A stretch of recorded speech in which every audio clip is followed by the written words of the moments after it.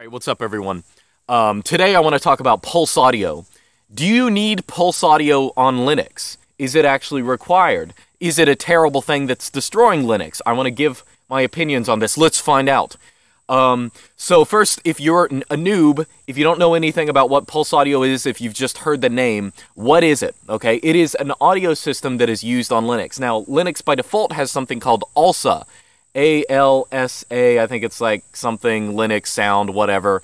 It doesn't matter what it stands for. But it's built on top of the Linux kernel. Okay, it's the basic audio system. Pulseaudio is something that you can put on top of ALSA, and the reason being ALSA is very hard to use. Okay, and I'm going to talk about that in this video. By itself, ALSA is very restricted. Okay, so Pulseaudio is this system on top of ALSA. And it's a little controversial for several reasons. First off, people say Pulseaudio is total bloat. It generates a lot of problems. People run into a bunch of issues with it. And, most importantly, right, it's written by Leonard Pottering, who everyone likes to hate. He's the guy who wrote Systemd. Now, as it happens, on this channel, we are big proponents of minimalism, okay? And Pulseaudio and Systemd are both not minimalist systems. However, I have actually defended Systemd in the past. I don't use it, but I think it's, I don't think it's that bad. I don't think it's like destroying the world. A lot of people talk about it like it's the end of the world or something like that. There are bad things about it, but I think they're just overblown. Okay, that you can watch my original video on that if you want. And Pulseaudio, I actually have a different opinion on this. Now, first off, I do think that the complaints that people make about Pulseaudio, like the complaints about Systemd, are like drastically overstated. But more importantly, the important thing is this, like the people who are complaining about Pulseaudio have evidently not tried to live without it, okay? That's what, like, Pulseaudio functions, it has errors, but the alternative is a non-functioning audio system. Now, ALSA theoretically can do everything that Pulseaudio can do, but here's the issue with ALSA. First off, let me tell you, in case you haven't done it, let's say you install a Linux distribution that does not install Pulseaudio. Most of them install Pulseaudio just because when you have Pulseaudio installed, things work the way you expect them to work. But let's say you install one that doesn't have Pulseaudio. How does it work? Well, if you install Arch or Gentoo or whatever, just a minimal install, and then you boot up, let's say you play some music in your music player, and then you try and watch a YouTube video at the same time. You want music in the background. Maybe you're one of those. That's a weird thing, but people do it, okay? Well, also by itself is actually not going to work. It can't play two sources at the same time. It cannot do that. You have to go into ALSA, and you have to add this configuration file. Now, it's not just like activate this. It's not like a simple configuration. It's like the ALSA configuration file is actually very hard to understand, frankly. But you have to add a couple of lines that say, okay, I want to activate this module that allows me to actually play two things at the same time. That's what you have to do with ALSA.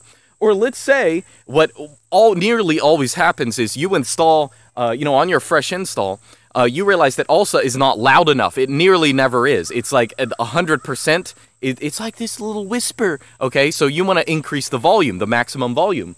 That is another thing that you have to add to your ALSA config, and it is not just like change the maximum volume. That's not what it is. It is this complicated looking stuff like ALSA configuration. It's like things in a bracket.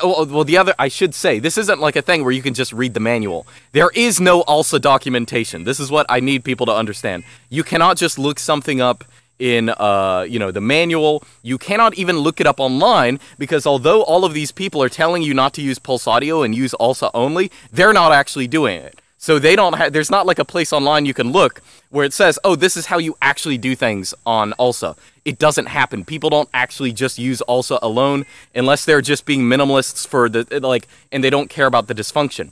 Here's some other stuff that I've actually asked people in the past, show me how to do this on ALSA. No one, I'm sure it's possible, but no one has ever told me how to do it.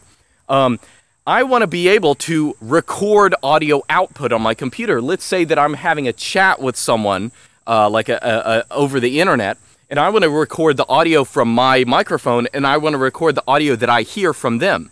How do you do that on ALSA? How do you do it?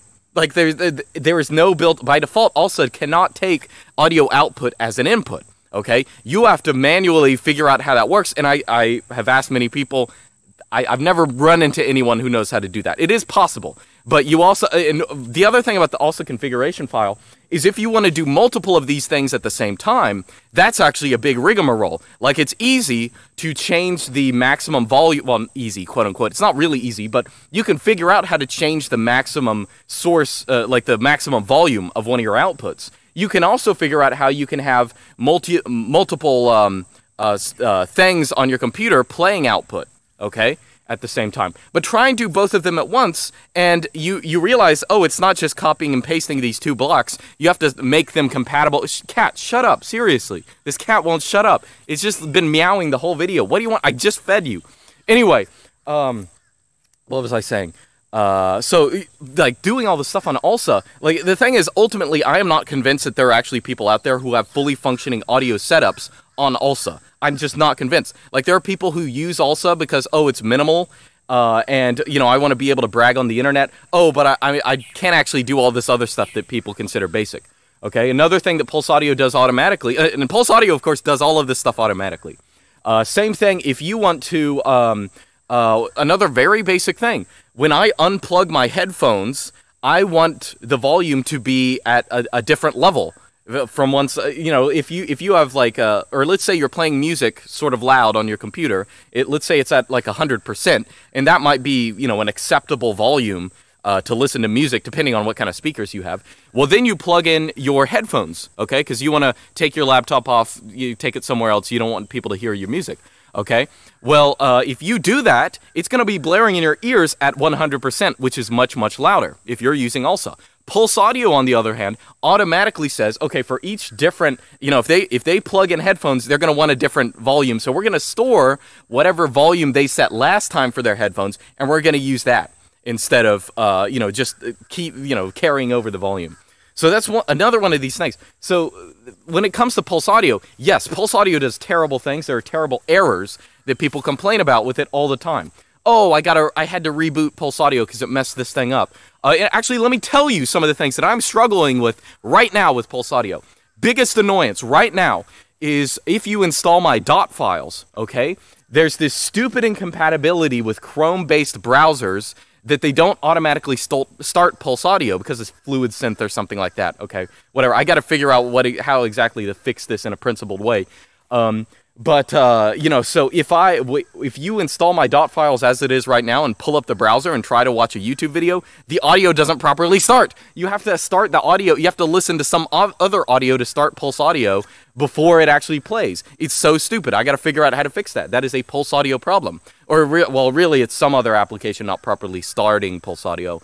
But that would not be a problem that or maybe it wouldn't be a problem I've had on ALSA. I don't know. But I'll just say that's one problem that I've had on Pulseaudio. Other annoyances that I have on Pulseaudio, you might see that some videos I start up with my audio manager pulled up. That's because every once in a while, because really what I'm doing is I'm checking to see what source, what input it's actually recording. Because sometimes Pulseaudio will decide, you know what, I'm not going to record off of his microphone.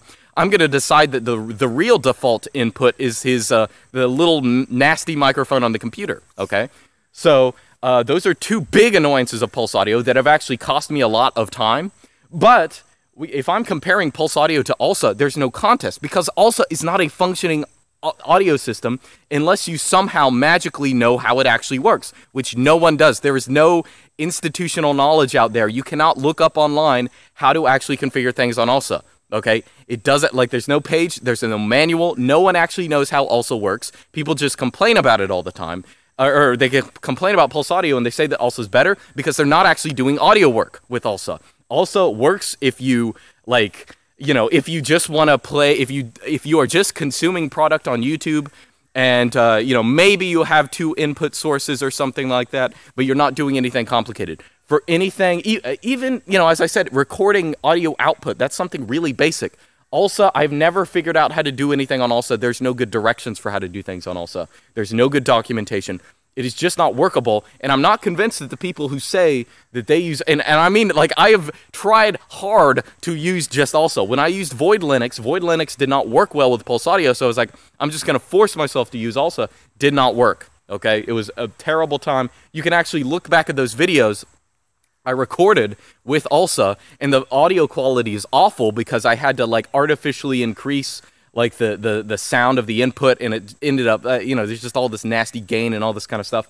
And of course, the documentation for ALSA is not out there to actually fix it. Things actually work on Pulseaudio. Pulseaudio has a lot of problems. Pulseaudio can be an annoyance, but it actually functions. It actually functions. Like that. Like people think that we're all about, like looking cool on the internet and using fancy computers that are hard to use so we can brag. No, it's about having a functioning computer.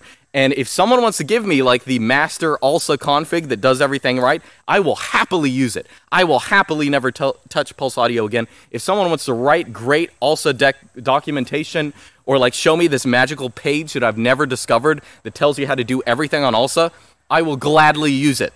But right now, ALSA is not functional. So people who complain about, Pulseaudio, I just dump. All right, that's it. That's my take on this. People ask me every once in a while, so there it is.